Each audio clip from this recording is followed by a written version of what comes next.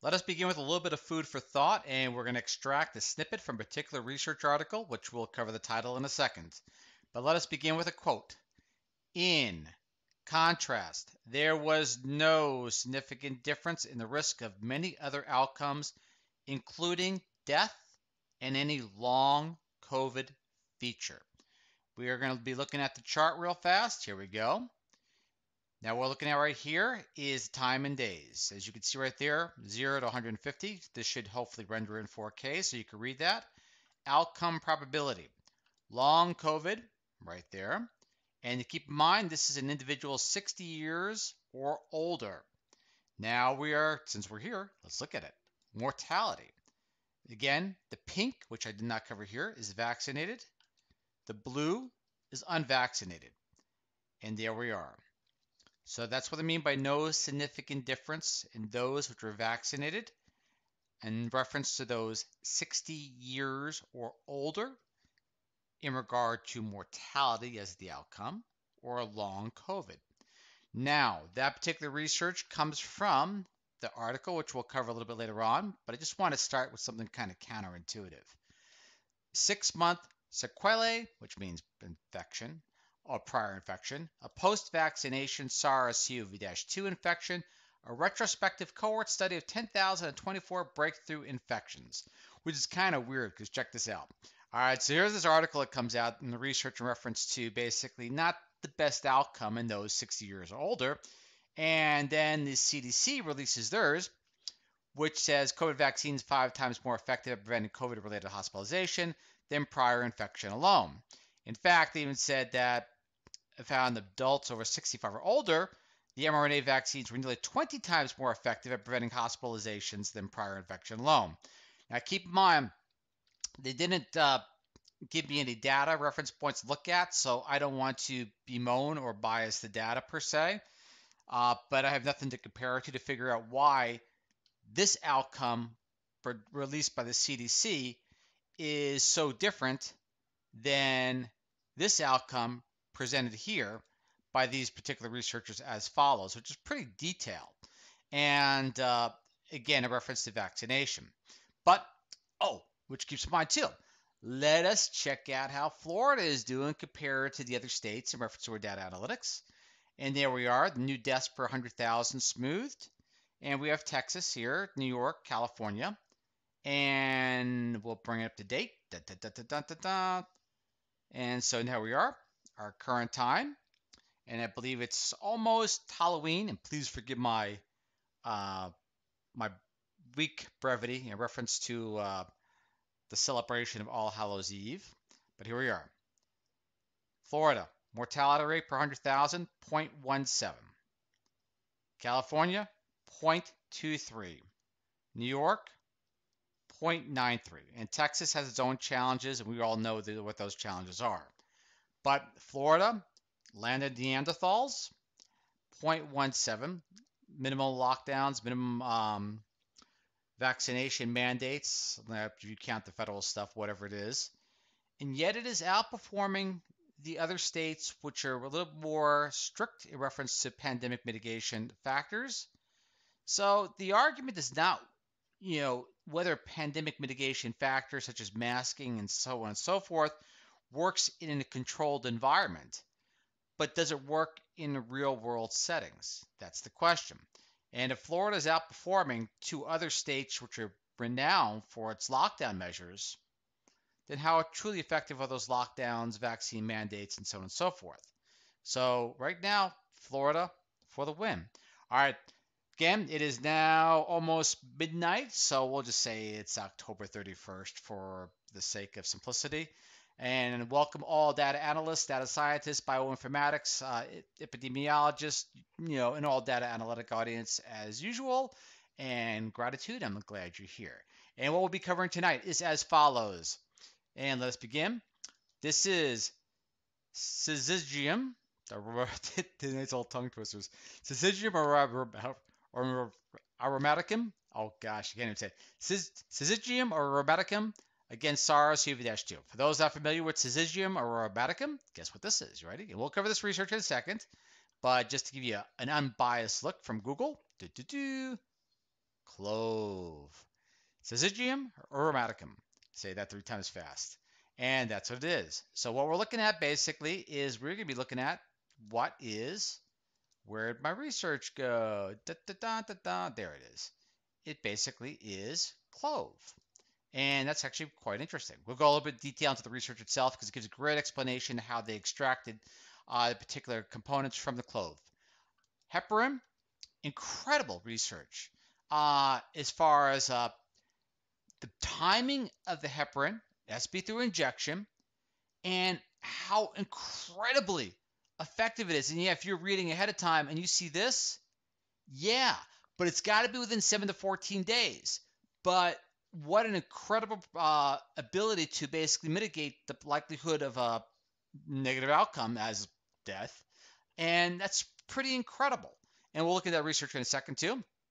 And then another treatment, Benfooxythiamine.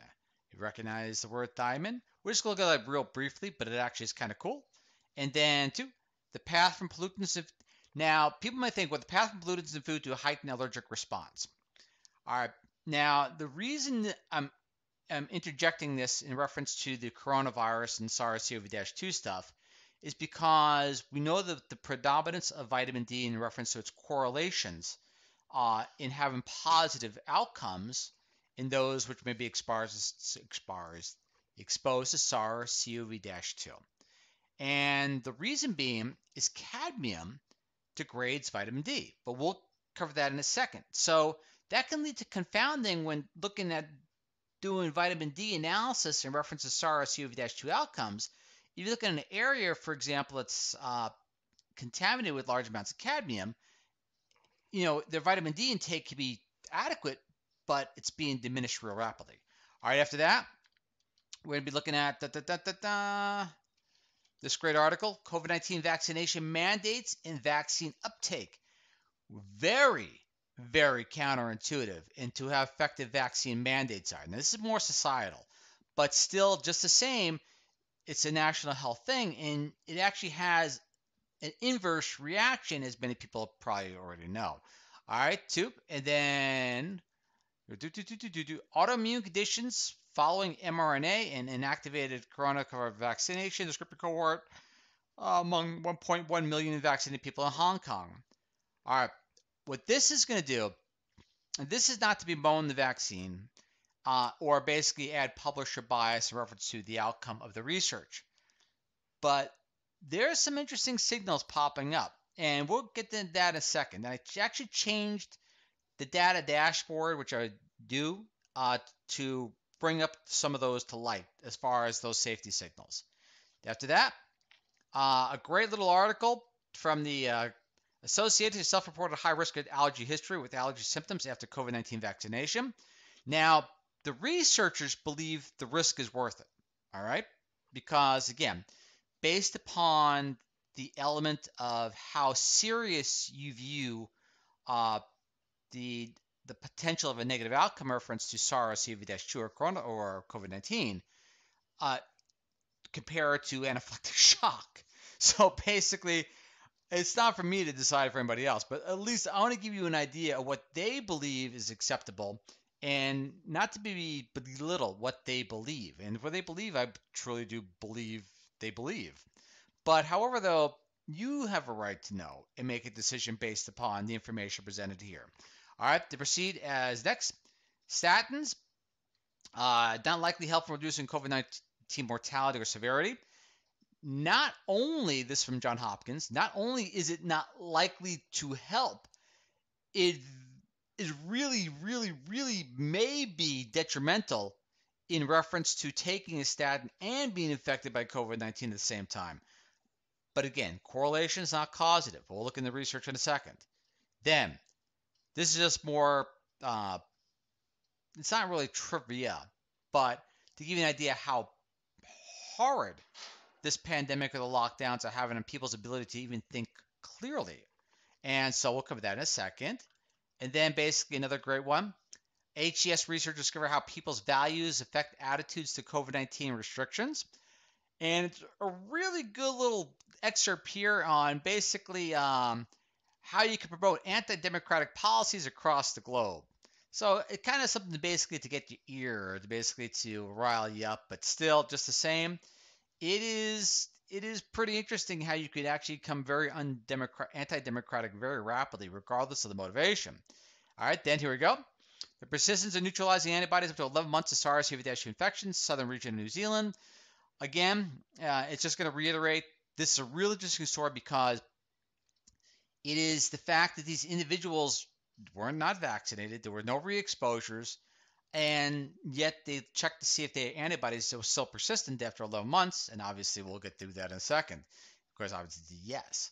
Then, 6 months sequelae, post-vaccination SARS-CoV-2 infection. We already went through the part of that, and I showed you the picture there. We'll cover that more in detail in a second. And then also, too, boosting of cross-reactive antibodies to endemic coronavirus by SARS-CoV-2 infection, but not vaccination. This is intriguing. The researchers do not fully know what this means. Nobody knows, what move this aside, what this means. But there is a difference between being vaccinated and having a natural infection, which is quite strongly delineated or separate between the two. So they're not even, they don't know what it means. But at least what I would like to do is highlight the research here, and hopefully someone gets some details into what it does mean with future research. All right, then of course we presented here, COVID-19 vaccines 5 times more effective at preventing COVID-related hospitalizations than prior infection alone. Pretty much is flying directly on the opposite angle of all the research that you and I have covered. Now keep in mind, we do exhibit a little bit of selection bias because no one is presenting the information on the research that you and I have been reviewing over the past year, and that if was listened to in the beginning in reference to waning infection, the basic vaccination should be based upon the receptor binding domain as opposed to S proteins or spike proteins, so on and so forth, in order to improve vaccinations, mutations, leaky vaccines, so on and so forth.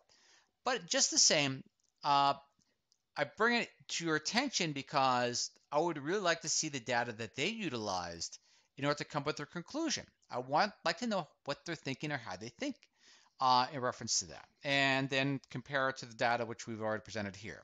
And of course, for those truth seekers out there, fact checkers, or whoever is working diligently to keep the internet clean from misinformation, the information that we are going to resent or the present that we're going to resent. You resent all the information. The information that you and I will basically review today is going to be presented from, it sounds like a commercial, the VAERS, and real important to reference the VAERS. Oh, by the way, the VAERS data set now is at a zip file is 146. We'll cover the size differential in a second. But the VAERS data, let's get to the disclaimer first. Very important, monitoring vaccine safety. VAERS reports alone cannot be used to determine if vaccines caused or contributed to an adverse event or illness. The reports may contain information that is incomplete, inaccurate, coincidental, or unverifiable. This is also going to go to for the EUDRAVIGILANCE database, which we're also looking at today from Europe. They're updated as well today in reference to reports. We'll be looking at Our World in Data. Again, the best data site out there right now, one of the best. If I'm missing somebody, please forgive me. The GIS aid, which we utilize in order to determine our mutant strains out there, which is pretty much is Delta. All right, and then now there's the Delta Plus, but however, though, it's pretty much Delta. All right, then healthdata.gov, and still they got some great information in there regardless. So now let us begin with the research as follows. And then, of course, we're going to cover our data. And just because we looked at the VAERS real fast, let's get a good comparison there. All right, now for those not familiar, we're looking at the zip file size from VAERS. We're just going to get this out of the way real fast. So if we go back to VAERS, just for you to see, the zip file size for 2021 is 146.34. What this is representing is a condensed file of all the vaccine adverse event reports reported to the CDC from January 1st to 2021 is 146 megabytes approximately. All right, now when we compare that with all of the years prior from 1990 to 2020, 33 decades worth of data, it ends up being 122.53 megabytes, the file size, all right? Now, we compare that with all the data collected just from January 1st of this year to, it is now October 31st, happy Halloween, to today. It's 146.34 megabytes. So I ask this question every single week. Does the CDC, if you took 30 years of the data and you threw it on a researcher's desk and said, all right, find me some safety signals from these vaccines which is of concern. And now, if someone did that 30 years of the data and just threw it on your desk, you'd say, well, that person, obviously, that's a lot of work. All right. Now imagine today. I would like to know, does the CDC have the personnel to actually look through all these safety signals? Because we have more than this, just between January 1st to October 31st, or basically probably October 20th around there, after accumulated data, that's 146.34 megabytes. That is a difference in size of 23.81 megabytes greater than the files the prior 3 decades, which yields you basically, here it is, 19.43% greater amount of data for CDC researchers to go through in reference to vaccine adverse event reports than the prior 30 years, which, if you want to look at a comparison now, each year, here we go. This, it got me in the way. There it is, 2021. That's all the data accumulated just from January 1st, 2021 to about October 22nd, around there, 2021. And this was all of 2020 right there, 2019, So that's what I meant. Do you have enough personnel at the CDC to cover all of these adverse event reports and be able to protect the public potentially from a negative safety signal? So you see what I mean? That's what I'm always a little bit concerned and weary about, because no one's answered that question to date. All right, but let's begin with the research as follows. Here we go. That's amazing. All right, we went through the disclaimer, and there we are. Novel pectin from crude polysaccharide of Syzygium, or aromaticum. All right, here it is. Now, to keep in mind, this is in vitro, but it's promising. And of course, what was Syzygium aromaticum? Syzygium aromaticum. It was, again, clove. And so it's actually kind of interesting. And it's kind of cool, too. Now, how effective was it? Let us look. Here we show, obviously I'm quoting, that 922 crude polysaccharide, it's potential polysaccharide from the clove they're trying to extract. And they found out this crude polysaccharide from Syzygium aromaticum may near completely block SARS-CoV-2 replication. The inhibition rate was 99.9%. And it goes into detail on how it actually did its job. And now that is something very, obviously very available, very inexpensive. And now, I am not making any recommendations whatsoever, so please keep in mind. But I want to go through exactly how they went through the extraction process, because they go through a quite detailed aspect of this.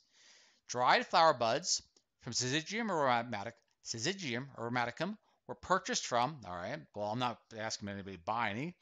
And then it goes through basically how easy it was from the extracted water and alcohol precipitation and brief the dried flowers. I'm not going to read through the whole thing because I'm going to have the link on the YouTube site regardless. But it goes through the great detail in reference to what they did. And it's really quite interesting because I like the fact that they didn't just say, hey, it's Syzygium or aromaticum or clove, whatever it is, achieve this incredible aspect. You could see the weights they utilized. The research is quite enlightening. They do a great job elucidating the information in reference to basically what they're doing. But keep in mind, Vitro is not vivo. And there's, of course, its inhibition rates and so on and so forth. So but it needs to be validated in future research. Everyone compares everything to remdesivir. And so basically, so clove, or these extracts from clove can beat that. That's pretty amazing. And it goes into discussion, great detail for the researchers out there, distilled water, so on and so forth. But again, in vitro, it's not in vivo, needs to be carried out into animal studies and eventually to human studies. But it's clove. It's freaking clove. If clove can actually work like that in a living body, wow, that's amazing. But next amazing thing, here we go.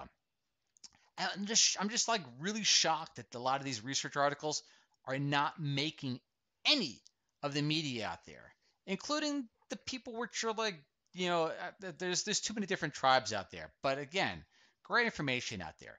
Heparin dose capable of preventing COVID-19 deaths is 4 times higher than the dose recommended by the World Health Organization. So they're saying the World Health Organization is really, really recommending a small amount. But regardless, this is one of the main findings of a clinical trial involving 465 patients at 28 hospitals in 6 countries, including Brazil. The likelihood of dying was 78% lower for the group in a given therapeutic dose of the anticoagulant.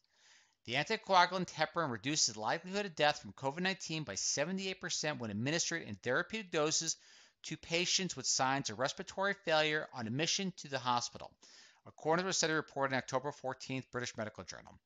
All right, some of the highlights. The results also showed that in order for heparin to be beneficial, this is important, it must be administered between 7 and 14 days after the onset of symptoms. Benefits were observed during this stage of the disease were only when heparin was injected. The good news is the drug is cheap and available via the SUS, Brazil's National Health Service. So that's that kind of like it's so Brazil's obviously was ravaged. But however, though, now this is like inexpensive, it's available.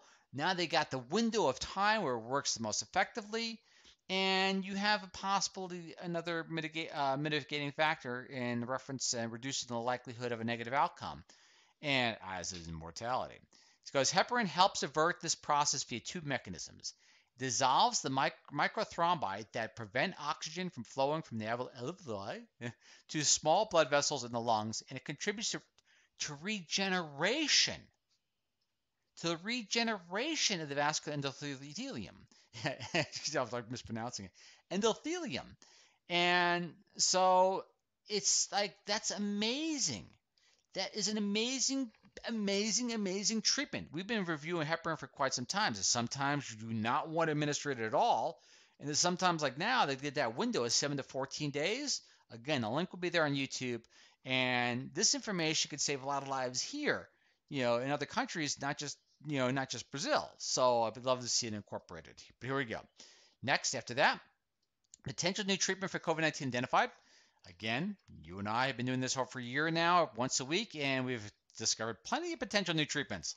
Now they got to work to actually get them. Imagine if they actually took the money in trying to incentivize people taking vaccines, per se, not being an anti-vaccine, pro-vaccine, and actually took that money and invested it into these great research breakthroughs to carry them through to human trials.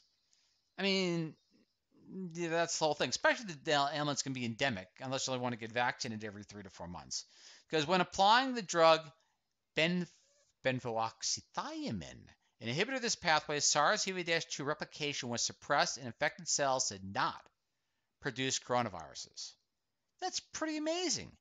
So again, everyone takes the remdesivir. Everyone takes a shot at that. It works differently. And so it's actually what got my attention first was seeing thiamine. But you see what I mean. Research is there. It's published. It'll be linked as well. Next, after that, the path from pollutants in food to heightened allergic responses. This is pretty detrimental along large segments of society. So in areas where you tend to have contamination of cadmium, or for example, people ingesting cadmium through cigarette smoking and otherwise, you have to keep this in mind. For example, most people ingest the natural element of cadmium, a heavy metal, used for batteries and making pigments by eating plant and animal foods that absorb the pollutant or drinking contaminated water. All right. So, vitamin D plays a huge role in pandemic mitigation. So you're not seeing COVID on here, but still, let's read through. Researchers traced this link in mice to gut bacteria, that after exposure to ingested cadmium, overproduced an enzyme that degrades vitamin D, effectively creating conditions that mimic vitamin D deficiency. In terms of clinical effects, the mice sensitized to a specific allergen that consumed cadmium produced high levels of antibodies against the allergen, as well as immune cells that increase their respiratory symptoms. And here's the problem. Because cadmium does not degrade easily, it has a half-life in the body, you and I, of at least 15 years. So you see what I'm talking about. Is drinking water contamination, allergic reactions, changes the micropopulation in the gut because we know dysbiosis. And dysbiosis, well, that's the whole pandemic lockdown thing, which we're about to pay a price for that. I'm concerned because dysbiosis has been pretty heavy throughout our society within the past 2 years. But you get the idea. Intestines leaky, so on and so forth. So it'd be interesting if someone's concerned about vitamin D status, they can't seem to get the vitamin D levels up high enough. Maybe they should check their system for cadmium. I'll be right back in 1 second. Hang on. And back. So you can see how cadmium can play, especially when you're looking at a lot of, I would say, economically depressed areas or underprivileged areas, per se. Underprivileged. But you know what I mean. That basically areas which tend to be more prone to contamination, it can save a lot of lives. So again, it just takes subtoxic amounts of cadmium. So you think about it, we're reading it right through here, and this is from mice, of course, but it's worthy to check in areas, for example, that may have been ravaged by, for example, SARS-CoV-2 for cadmium levels. You get the picture. All right, next. COVID-19 vaccine mandates and vaccine uptake. This is trivia. All right, so here we go. All these mandates making everyone hate everybody. And so now we're making vaccine mandates. So if you're a policy or decision maker in a political position and you really think, hey, well, what if I issue a mandate and then I can get everyone to do the vaccines because they have to listen to me? Well, au contraire. What they found out, part of the confounding that may play a role, is what may end up happening is that people that were just going to get the vaccine anyways just got it earlier after the mandate. But the people that were not going to get it, were not going to get it. You ready? You want to see how much they're not going to get it? So let's read this little excerpt here. This is just more for trivia. Second, if an increase in vaccination observed as seen in the data does not increase or occur because of intertemporal substitution. Well, this may be a little bit complicated. This just tells you basically would have got vaccinated a little earlier. But here's the outcome. Bottom line in Canada. We estimate 289,000 additional first doses for Canada as a whole. 0.9 percentage points of the eligible population, which is 1 to 8 weeks after the policy announcements across the different provinces. So all of this pushing and shoving and all these mandates and edicts and whatever, the feudal lords think they're basically pushing on the indentured servants, basically 0.9. Now, and then what they're recommending here too, towards the end, if you're of interest, is they're saying, the carrot and the stick approach, obviously. They say the stick, nah. They said the carrot, better opportunity. In their case, they were looking at financial incentives, having a far more favorable outcome in reference to vaccination, as opposed to saying, hey, I'm telling you what to do. It doesn't come off right, especially when you think about politicians are hired by the people to work for the people. But somehow it got reversed. Now politicians believe the people work for them. And no, the people may tolerate it, but 0.9% after slapping your foot down, well, that's a good way to lose, how would you describe it, the sense of authority or whatever you want to call it. They're no longer pertinent. Yeah, it's a great way to not become pertinent any longer. I don't know if that's the case in Justin Trudeau's case, if he's pertinent any longer, but he got reelected, so I don't know, but here we go. Next, autoimmune conditions following mRNA and inactivated, the two different vaccines. This is just for safety signal, not to scare anybody. But they brought up a really interesting adjunct in reference to basically certain things went lower and certain things went higher. Now, the problem with a lot of researchers here in the United States is we now starting to use this word called background rates. Well, the myocarditis, you have the 5,000 cases of myocarditis. Well, that's less than the background rate. Well, the problem with that is this. In order for that argument to be accurate, that means every case of myocarditis has to be reported as a vaccine adverse event. And that's obviously not the case. So if you're going by 2019 rates for myocarditis, for example, and you look at the vaccine, there was like 8,000 cases of myocarditis in 2019, and then you say, well, then you look at the vaccine adverse event reports, and there's like 7,000 cases of myocarditis in the vaccine adverse event reports.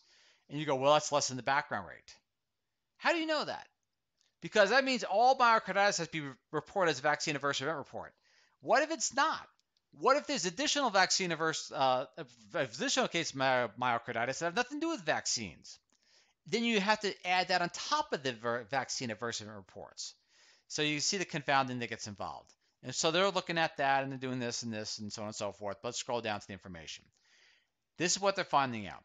The incidence of reactive arthritis and narcolepsy-related disorders were relatively high compared to the other acquired, immune disorders, with a cumulative incidence ranging between 4.12 and 8.35 per 100,000 persons. Now, people go, well, that's like hardly anything. But no, that's a lot. The first dose recipients. And here's a little chart right there if you want to see the vaccines they used. And here's all they're looking at there. And you see that I don't know what color that is. Yellowish orange. Narcolepsy and related disorders. Here we go again. You remember a long time ago, a certain vaccine got pulled in Europe. I'm not going to bring up any names because of narcolepsy in children. But still, here we are. And so then I guess you're looking at transverse myelitis. I don't believe that. Is that the color purple there? Again, but however, though, you see right there, these are the reactions. This is the signals. Basically, they're beginning to pull out. So that's what they're trying to do. And so they're trying to basically look at the accumulation in the background areas. But the cumulative incidence of hospitalized autoimmune disease among vaccine recipients and non-vaccinated individuals. So they're trying to find that. And so what they're finding out, the incident rates of reactive arthritis and narcolepsy-related disorders were relatively higher compared to other acquired immune deficient diseases, with cumulative incidence ranging between 4.10 among first dose vaccine recipients. Similarly, the majority of autoimmune conditions followed the second dose also had a 28-day cumulative incidence, less than 1 per 100,000. Reactive arthritis, narcolepsy, thrombocytopenia appear to have a numerically higher incidence than the corresponds with incidence of the first dose. And let's go down. And we read through here. In the additional analysis that removed the requirement of 28 days follow-up, we observed more diseases with an IRR greater than 1, although they did not reach significant levels. This might suggest that some autoimmune manifestations may take longer than 28 days to develop, and the risk window for vaccine safety monitoring needs to be a thoughtful adjustment. The non-significant results shown in this study reflect the natural rarity of acquired immune disorders. Similar to the observations from other COVID-19 vaccine safety studies, individuals who received the vaccines, all right, here we go, the healthy user effect. So we were very familiar. Everyone that took statistics recognizes the healthy user effect. Who receive vaccines are generally healthy. You know why? Because here, let me just read through it. They give a great explanation. Generally healthier with fewer comorbidities than the general population. In the HK, the rollout of the COVID-19 vaccination program prioritized healthcare workers, personnel maintaining critical public services, and care home residents in the initial stage. So you see where the confounding takes place. You're not vaccinating people that may be immunocompromised, the elderly, and so forth. You're vaccinating individuals who are generally healthy. And therefore, in the beginning, when the people getting the vaccine are people which are actually working and moving around, they're relatively healthy compared to those that are not, you're going to have some confounding. Henceforth, the healthy user effect. Now, at that time, only care home residents, only 5% received the vaccine. And so you're going to get confounding. And that may be part of the reason why something like this from the chart we're going to say we're about to look in a second had this effect, which didn't show up in the beginning because the healthy user effect. With great interest, we observed potential safety signal of narcolepsy. Here we go again. And related disorders following the first dose of the BNT162b2. Narcolepsy. It became an interest. The initial motivation for including narcolepsy in the list of interested acquired immune disorders was due to the widely reported increased risk of narcolepsy. Here we go. I'm going to let them read it. From the pandemics, which was the H1N1 influenza vaccine. Recipients in the European countries and Canada during the 2009 H1N1 pandemic, which could contribute to vaccine hesitancy among COVID-19. They believe, now this is the interesting part, considering the potential delay in miscoded diagnosis of narcolepsy from inpatient settings. And so they had to basically look at it, and it was classified as something else. We found that hypersomnia was predominantly coded, but no case was coded for narcolepsy. So here you are. They have no case code for narcolepsy, but they have to look at hypersomnia. Interesting, isn't that? There is a recent proof of concept study that uses wearable devices found an increase, here it goes, increased sleeping duration up to 4 days post BNT162b2 vaccination. The sleeping signal detected in this study encourages further investigation on the immunogenicity mechanism and association between mRNA vaccine and sleeping disorders. There is a recent proof of concept study using wearable devices found an increased sleeping duration up to 4 days. Let's see if I showed that here real fast, because we go to the VAERS report. I want to see if I updated that. No, we'll get to that in a second. But here, and I'll show you at the bottom. I started adding hypersomnia to the safety signal report. All right, but you got that. All righty? All right, next. So, after that, associated with self-reported high-risk allergy history with allergy symptoms after COVID-19 vaccination. All right, obviously we're in the JAMA here. Let's just read down here. Now, I'm going to read you nothing more than just what they write, because I don't want to add publisher bias. Actually, I do want to add publisher bias, but I really don't. I want to keep this clean. Here we go. You ready? Let's see. Can we make this a little larger here? There it is. Here we go. We found that a self-reported history of high-risk allergy was associated with a 2.5-fold higher risk of self-reported allergic reaction in the 3 days after vaccination and approximately 4-fold higher risk of hives, angioedema, edema specifically. Although reporting a severe allergic reaction to an mRNA COVID vaccine was rare, those with a history, that's everyone, those with a history, here it goes, of high-risk allergy were at nearly 5-fold increase for these reactions. And such reactions were verified by specialists in most individuals who saw clinical care for the symptoms within the Mass General Brigham system. Again, anaphylactics, allergic reactions. I don't know. Like if it's a mandate and you have to work, and they see that the risk of COVID is greater than the risk of people having a severe allergic reactions, which are allergy sensitive. Yeah, that's all I can say. I would say, be safe. All right, I'll catch you in a bit. Next is this, catch you in a bit. Please don't take it that way. I just means make a wise decision. And for an employer to force an individual that has a high risk of allergy into taking such a risk, that's I don't find that noble in any way, shape, or form. All right, here it goes. Next, after this, statins. Statins not likely helpful in reducing COVID-19 mortality or severity, from Johns Hopkins Medicine. And I'm just curious, did any of you guys hear this in the news? Any of you, guys, gals, other, you know, whomever? Did you hear this in the news? Because if you were on a statin and you became seriously ill with COVID, and then you read this, statins likely do not confer any impact, positive or negative. All right. However, the caveat on COVID-related mortality, and remember this is a big and, or I should say big may be associated with an significantly increased risk, nearly 1 chance in 5 of more serious illness. 1 chance in 5 of more serious illness. Again, research needs to be done.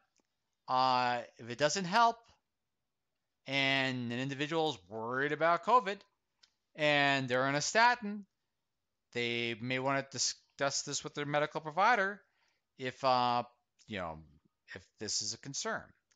Now, could it be the fact that people on statins may not be as healthy as other individuals?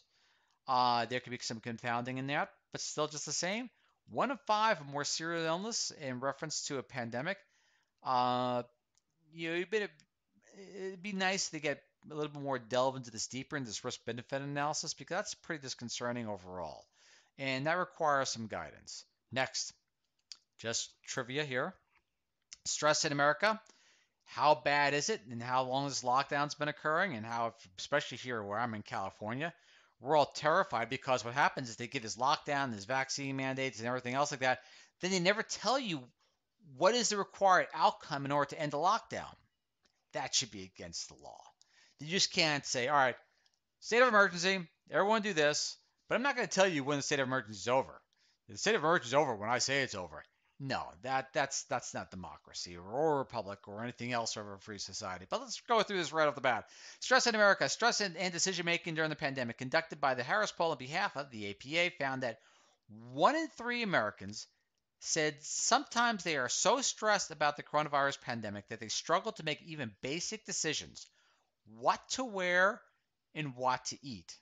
Now, I am not here to bemoan any age group whatsoever, but they're interested. But here we go. Millennials, 48%, were particularly likely to struggle with this when compared with their counterparts. Gen Z, adults, 37%, Gen Xers, 32%, Boomers, 14%, and older adults who just don't give a dang any longer. As are parents, 47% versus non-parents. So stressed they can't figure out what to wear or what to eat.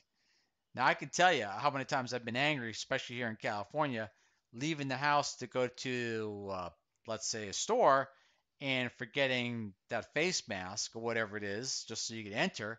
That really is irritating to have to turn around and pick that up. But I can tell you that's a pain in the butt. But outside of that, the coronavirus pandemic has made them rethink how they were living their life. They got to bring this to an end. And my fault is not belittling the pandemic. My major grudge is the fact is all the research that we covered over the past year. Did I reiterate that again? Reiterate. They've taken almost no advantage of any of the breakthroughs whatsoever. Instead, do the exact same draconian measures that have been around since the Justinian plague, henceforth the mask, at least they did a better job than the Justinian plague in reference to distance. Distance, lockdown, mask, and obviously they probably didn't have variolation back then. Variolations where they cut you and just put or they could blow it up your nose like they used to do in, I think, that was discovered, was it India or China? I forgot that did that with some of the viruses. But otherwise, it's been around for quite some time. But still, technology is advanced. We can have the UV light, ozonation, you name it, and everything else that we covered over here. But no, we're still stuck with basic, very, very basic Boolean problem-solving skills. But otherwise, outside of that, yeah, that's how much it's affecting people. Bad. It's more than just the illness. It's the collateral damage from the pandemic lockdown itself that's to be taken into account. Next, this is interesting. HCSC researchers discover how people's values affect their attitude to COVID-19 restrictions. I just like this now. Obviously, the National Research University Higher School of Economics. because of what they said. You know, the Stay Home, Save Lives media campaign. But now, not to take it out of context, you know, they're finding out who's more towards the likes the lockdown things, who doesn't like the lockdown. And there are some people that actually do like wearing masks quite a bit. And it seems like they never want it to end. But however, though, here we go. But this is part of the conclusion. Now, I have to be careful not to take it out of context, but I just want to quote it out, and I'll have the link so you can read it on your own. Moreover, the research revealed that framing COVID-19 as a higher risk significantly increased support for anti-COVID-19 measures, which in the researcher's opinion, could promote support for anti-democratic policies across the globe. Daily reports on the number of deaths and new infections. Every time I open the paper, they had the big charts, you know, over and over again. You know, we did this for a long period of time. And know who else did this too? Remember, before to give us 2 weeks and flatten the curve, all the leaked videos coming out of China and people with biohazard suits and people falling on the streets.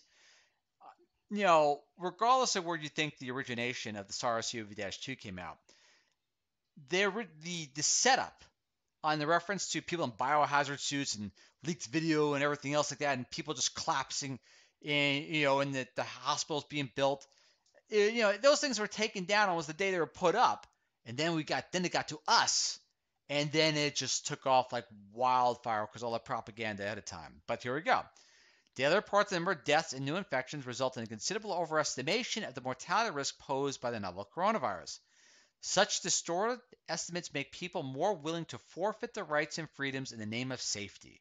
This creates the threat of widespread support for autocratic policies that political forces in many countries could take advantage of. Moreover, disproportionately high estimations of the COVID-19 mortality risk undermine citizens' trust in the government's ability to fight the pandemic, explains the researcher. Isn't that a breath of fresh air? So basically, they just said what we're all thinking. You know, people are terrified. There's no doubt about that. People are afraid. People know people have been affected by COVID or SARS-CoV-2 without a doubt. But again, my beef has been the fact is there have been a lot of great research which they've just let go fallow. Yeah. And so for whatever reason, have never incorporated. Like I said, I will repeat over and over again, UV lights, UV222, UV254, ozonation, you know, lots of different things that could have been out there which had been very great in mitigation and allowed people to live their lives freely. But nope, not interested. All right, here we go. We knew ventilation way before the mask thing. Because why? Because masks don't seem to fit the face for most people properly. But to proceed. All right, persistent and neutralizing antibodies for 11 months of SARS-CoV-2 infection in the southern region of New Zealand. This is really good research because of the parameters in reference to the context of what they're looking at. During the first wave of SARS-CoV-2 infection in New Zealand, a cohort of 78 PCR-confirmed COVID-19 cases were recruited in the Southern District Health Board region. Here we report this unique cohort nearly 1 year after the infection. This has been going on so long. There has been no known community transmission in the region over the study period. Interesting. Due to New Zealand's elimination status at the time, nor had any participants received a COVID-19 vaccine. In the absence of re-exposure, antibody reactivity to the viral spike protein as well as neutralizing antibodies to both the ancestral strain and the Delta variant remained relatively stable between 8 and 11 months. Relatively stable. Reiterate. Between 8 and 11 months post-infection. This suggests long-lived antibody responses can be generated from a single natural infection event.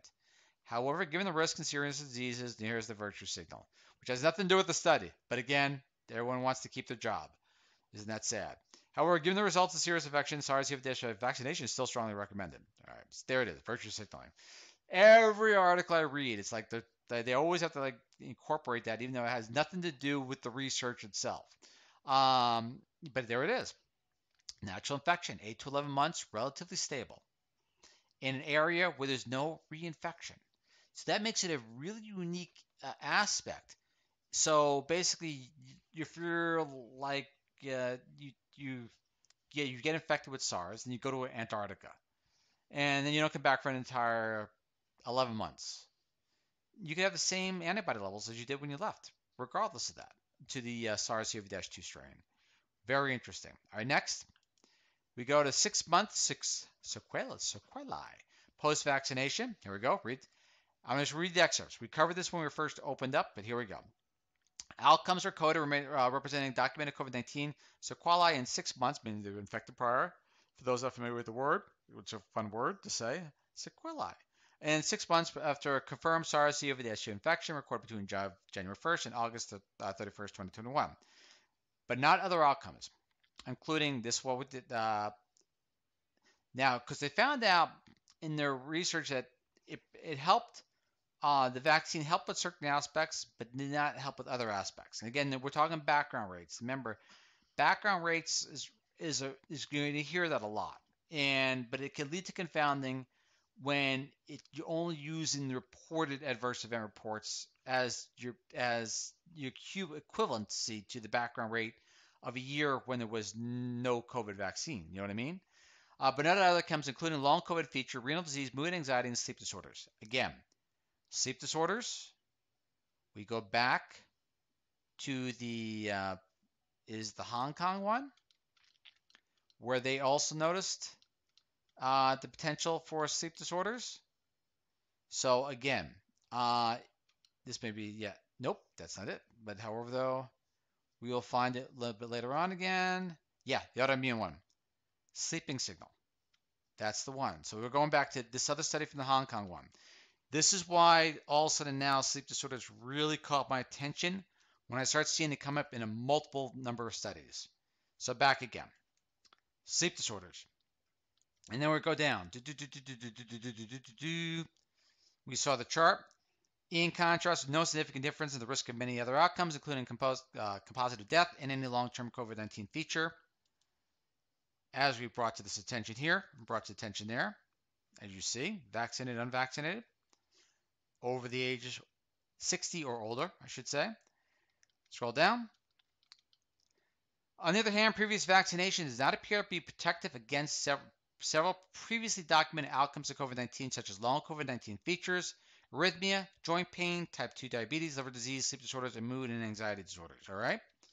So we scroll down. In this group, the effects were large and robust, whereas in the age 60 or older group effects were smaller and not statistically robust. All right. In older patients, here, this is interesting. Again, this is a hypothesis, not a discovery of the research. Hypothesis. In older patients, the B cell response to vaccination might itself be ineffective. So they have a little footnote there as far as reference to the other study. To proceed, in summary, the present data show that prior vaccination against COVID-19, especially after 2 doses, is associated with significantly less risk of many but not all outcomes of COVID-19 in younger but not older individuals, which is ironic since the vaccine was basically supposed to help the older individuals. These findings may inform service planning, contribute to forecasting public health impacts of vaccination programs, and highlight the urgent need to identify, develop additional preventative and curative interventions for sequelae of COVID-19. Interesting. And again, that could be why also, too, we're still seeing almost just a mass effect in those individuals which are elderly, still succumbing to SARS-CoV-2 or whatever. Proceed. Boosting of cross-reactive antibodies to endemic coronaviruses by SARS-CoV-2 infection but not vaccination would stabilize spike. This is just something for the future. Something may arise from this. So I'm going to read it now and link it so you can always come back to it once we get the videos bookmarked for you at the exact same time.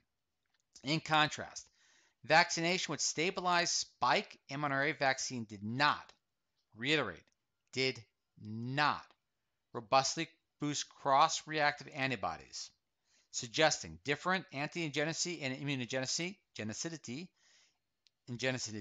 if I conclude the sentence. In sum, this study provides evidence that antibodies targeting endemic coronavirus are robustly boosted in response to SARS-CoV-2 infection, but not vaccination with stabilized S.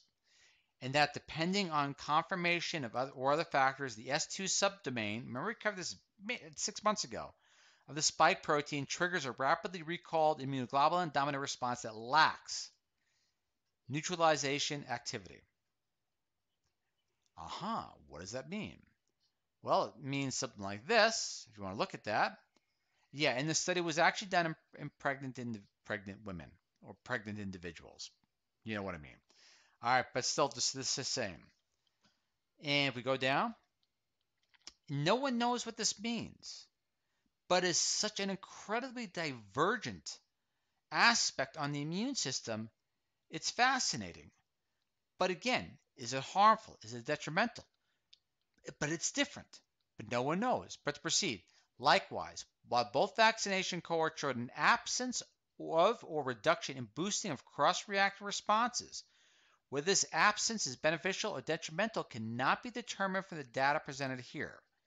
In sum, the study provides evidence that antibodies targeting OC43 are robustly boosted in response to SARS-CoV-2 infection, but not vaccination would stabilize that, and that the S2 subdomain of the spike protein is likely responsible for triggering a recalled immunoglobulin dominant response.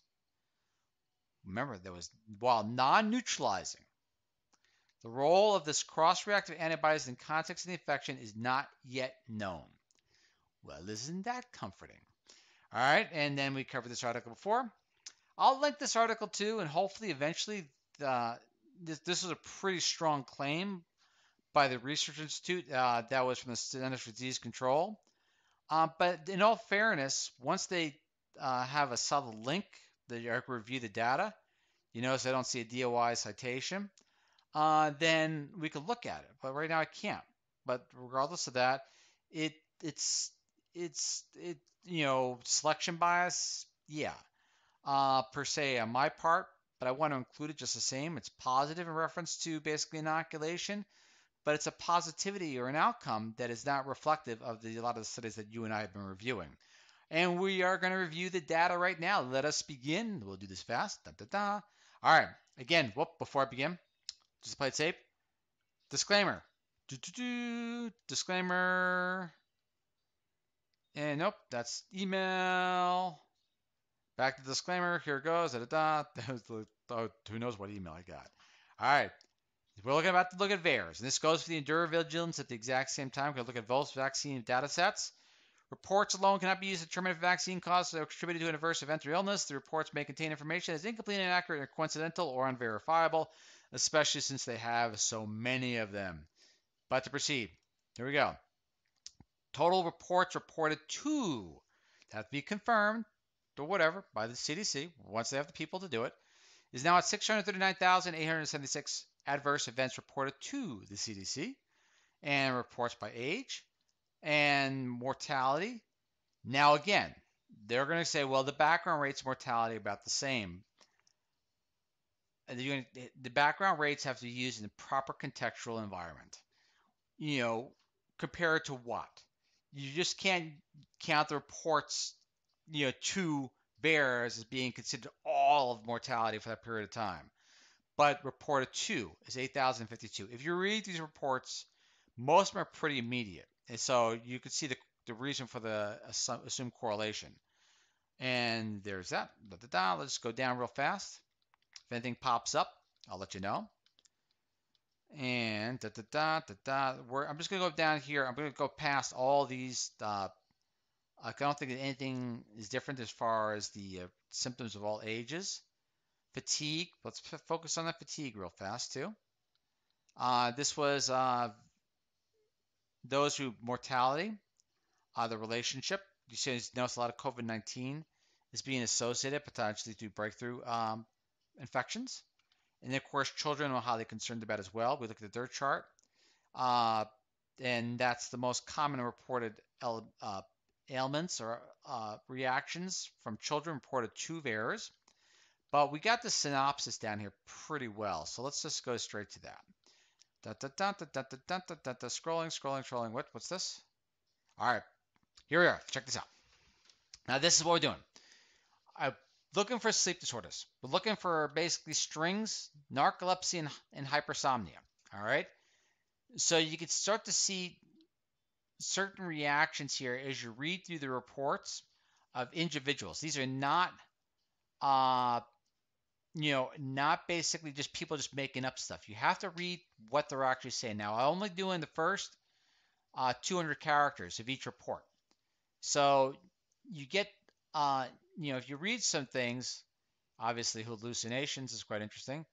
And they're pretty detailed in what they're stating. They're not just basically random reports, and they're pretty disturbing. Suspected as they're well, and a lot of them are kind of, some of them are a little sloppy. A lot of them are well written out. This one, like for example here, he already tests jaundice, and then you realize, contract with patient's mother reporting information of herself and her baby. This is the baby report for jaundice. It's like really disturbing. You don't know the correlation, whatever it comes down to be. And then I've done obviously fatigue, exhaustion, and tired. Now this is just the first few reports of this. Now what's happened is between here, the number of reports for fatigue, the 95,380 reports of fatigue, and 149 reports of narcolepsy or hypersomnia, somewhere between there may be a potential signal. See hypersomnia, which I didn't say narcolepsy as yet, but right there. And this is fatigue right here. So there's your reports.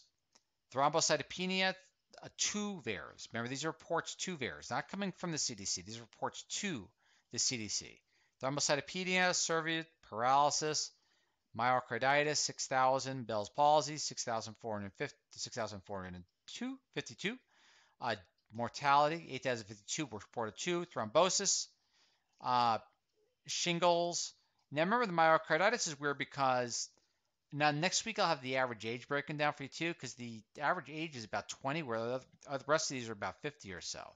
And then fatigue right here. So somewhere between here and here may be a safety signal. We'll see as time moves forward. All right, next, we compare our states. All right, now here's the thing. So here we have Florida, for example. We look at this because we're following the states. And let's just reset that here. There's that. But let's go to the top real fast, because the top is going to give it the age, the mortality, in reference to basically the SARS-CoV-2 pandemic. And this is where the vaccines are failing. If they're not working for above the age of 60, that can explain a lot of this too, continuing to rise. 1 to 4-year-olds, this is CDC information that we're reviewing. And so 65, 177, 15 to 24. I don't like that gap because it's quite disturbing. If you look at, if we could separate that there somehow. But that, because 15 to 24 is probably an inappropriate grouping per se. And so then 35 to 44, you get the picture. And I want to see if I can reset to the, yeah, there it is. So it went away. But, this is probably not the best way to group the ages together. You see what I mean? All right, now we'll go down a little further. Let's see if there's anything else we missed on the states. Yeah, that's the hospitalizations. There's plenty of beds. You see this basically deaths per 100,000. All the states follow the exact same pattern, it seems like. Some go up, some go down, some go a little later. Montana, they have different y-axes, so don't be deceived. But you see the patterns are pretty algorithmic. All right, deaths per 100,000 across the entire United States. I don't know if we've done any better in our treatments from May 2020 to today, because I'm looking at the data, and the data looks pretty sucky, per se, if I was to try to make a guesstimate. Look how symmetrical that is. Isn't that weird? Between May, and it's pretty symmetrical. And then we look at the states, and we did the Florida thing as we did before. And again, to reiterate, just in case you missed it, if we go down to October 28th, Florida is at 0.17 new deaths per 100,000, smoothed. California, 0.23, lockdown, maniacal, pandemic. As you can tell, I'm not a fan of what's going on, especially since Florida is surpassing California. And California is just, no, it's not fun. Florida sounds more fun. New York, a little maniacal in itself and mandating vaccines, but yet with all this vaccination and mandating, why is Florida doing better by not mandating than the other places that are mandating? In Texas, of course, we understand the challenges they're having and so on and so forth. But now an interesting thing about Texas is we want to see if they're going to follow the same pattern because you see this drop down. Interesting. And then I don't think I have any additional data of value there. So let's begin the next one, mutations. Here we go. Da, da, da. Eventually, mutations. There we are. Look at the correlation. This is global people fully vaccinated per 100. And, of course, total cases per million. 0.91 correlation. Remember, correlation's not causative. But, man, this has been correlating since February 2021. Let's keep it going. Oh, it's past an hour. So let's go. Da, da, da, da, da, da. Let's get there here. Pass this information there. Pass the information. Passing. Going to go to our synopsis. The objective is this. The biggest beef, and I'll use that word again, I have with a lot of the data being presented, especially saying whether certain pandemic mitigation aspects work, whether it be non-pharmaceutical interventions or whether it be vaccinations, inoculations, or whatever. And you have to have controls. And the only controls that you and I are using in a very basic way is looking at other countries which have not incorporated those pandemic mitigation measures and seeing how they compare. So here we go. Let's look at the vaccines. And here we are. Let's make this up. I think we're okay. Can we make this a little smaller? Did you get it all in there? There. Where'd it go? There we are. There. And now it's paused. And there it is. Now we're not paused. Now it's bouncing all around. There it is. All right, total cases per million. 0 to 10 people vaccinated per 100. This is what this represents. Fully vaccinated people per 100 as of October 30th. You tell me if you see a correlation. I've been doing this for a long period of time.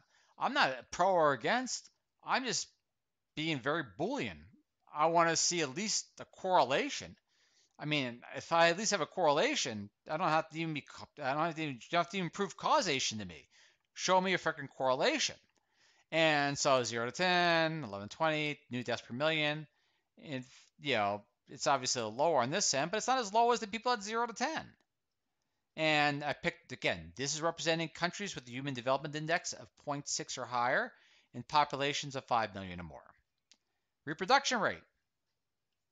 You may have a little bit there, but not at the 31 to 39.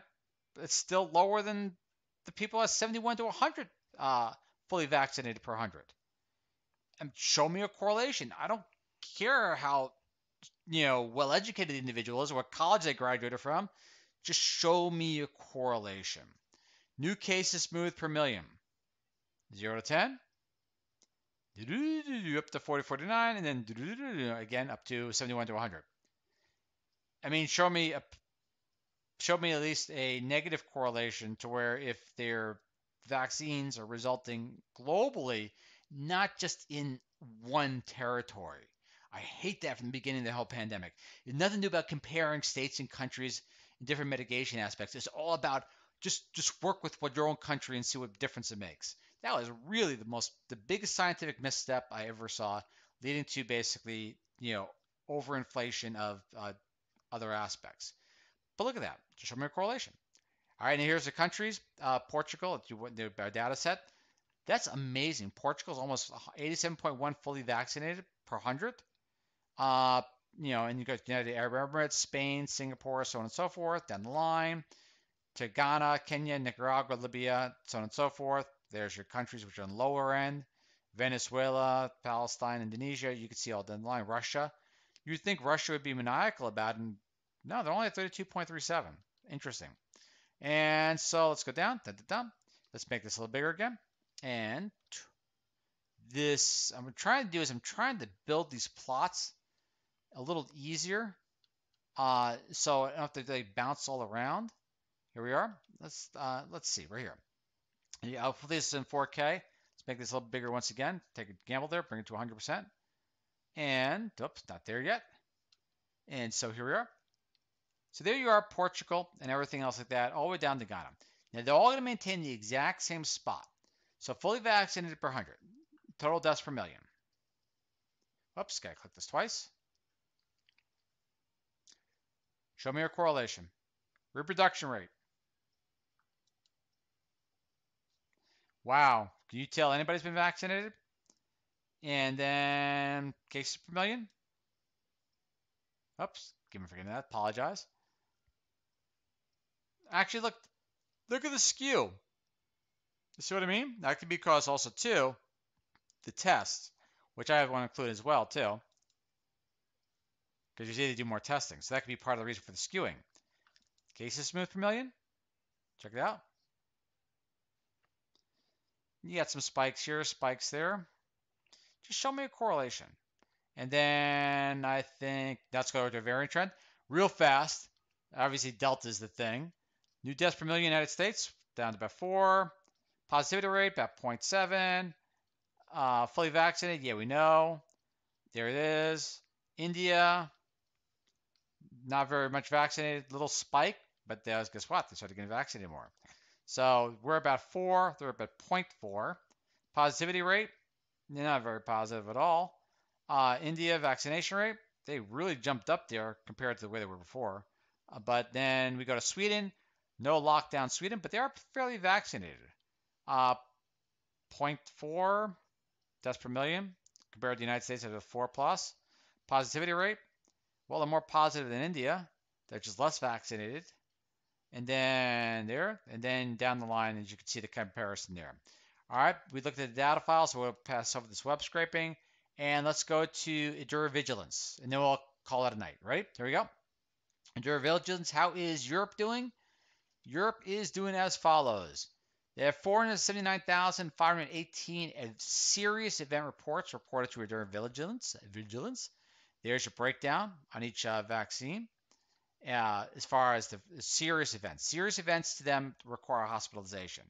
So I believe 479,518 hospitalizations which were associated or reported to EUDRAVIGILANCE. Now, total reports to EUDRAVIGILANCE is up to now 1,115,395. All right, there's your breakdown of what's reported. I should break this down as percentage to be fair, because you could have a higher number of reports to a vaccine, but if it's but if it's more of the vaccines being administered, it creates a skew. All right, and then we look down here. Most common things being mentioned in the serious events, and they're going down here. Let's go straight down here. Serious adverse event reports. All right, here we are. This all I should take seriously. Now again, they have a different reporting system, but now we have to look at background rates. All right, you understand what I'm talking about? All right, now these are the serious reports they have here. Jane had a little misnomer there. So when we look at mortality, there's your most common reports that they're having right now down the line. And so you can see they have a little different reporting system. Also at the same time too, they don't report as well as age. Now these are serious reports, which is really weird because mortality is less in the serious reports than the overall. The overall, what we're basing it on, let's see if I can find that information real fast. Here it is. Fatal designation. So fatal number of reports with fatal designation is 17,241. So, which is interesting because they're not reported as in the serious grouping, which will fix that. But this is the most common things noted on the fatal designation reports to EUDRAVIGILANCE. And so that's what it is. And this is the first time I actually saw this on there. So in the top categories, facial paralysis, which could be considered Bell's palsy, things like that. So we'll look at it the whole. We've seen this more and more as well too. Interesting. I may want to light this up with the U.S. one and see if anything's popping up as well here on the regular our U.S. VAERS reports far as the EUDRAVIGILANCE. All right. Now let us begin. Let's close this out real fast. What did we cover tonight? All right, and we covered going backwards. We looked at the CDC report where they said that's that much better, but again, we'll see once we get the data out there, so we can break it down. We covered boosting.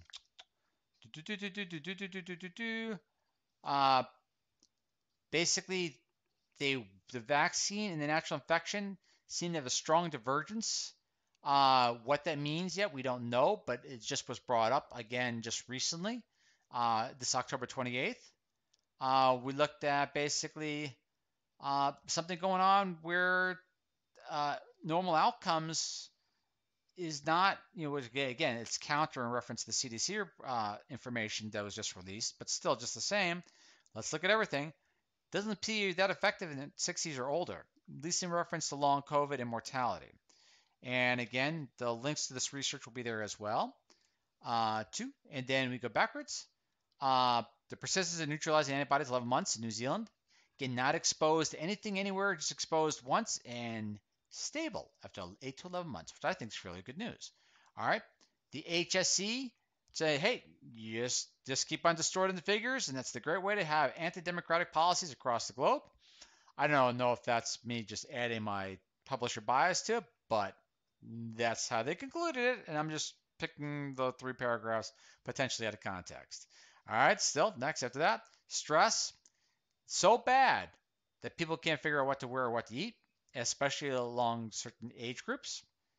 Statins, consult your medical professional. 1 in 5 chance of more serious illness, maybe, but not likely helpful in reducing mortality or severity. In fact, potentially the opposite. After that, association, whether you think it's worth the risk or not, I think that should be a personal opinion, especially people with high-risk allergy. I think it's kind of maniacal to force people to go through such an incredible experience just for the sake of conformity.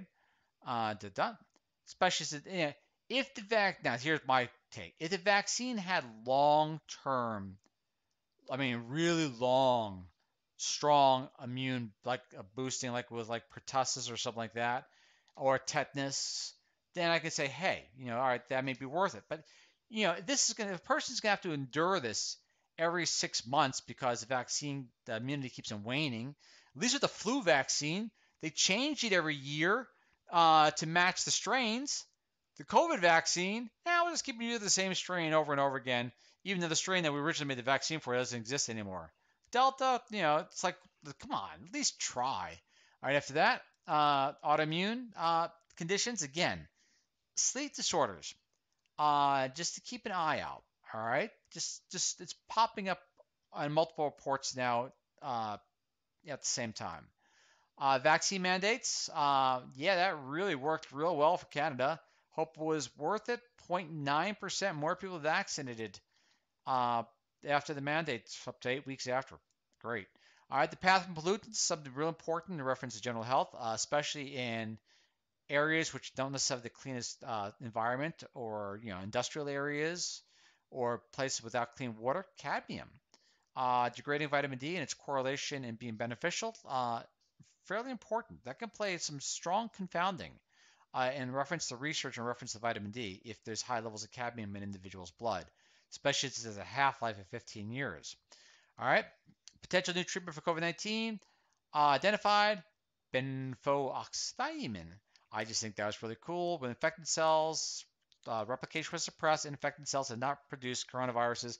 Again, lots of incredible signals into reference to potential great treatments. Fund them, please. Heparin, again, wonderful research out of Brazil. They got the timing, the window down, the type, and also the reduction in mortality of up to 78%. That's really cool. That should be news. And then, of course, the cool one as well is Syzygium aromaticum. Again, what is Syzygium aromaticum? Which is really cool. That tends to have completely block SARS-CoV-2 replication. Completely block SARS-CoV-2 replication. What is it? again, if you want to be a really smart at a party, Syzygium, aromaticum, to conclude, is clove. Again, hope you found this all interesting tonight. Gratitude. Thank you for watching. I look forward to all seeing you again. Well, it's actually also happy Halloween next week. Catch you all next time. Ralph signing off. See you then. Bye.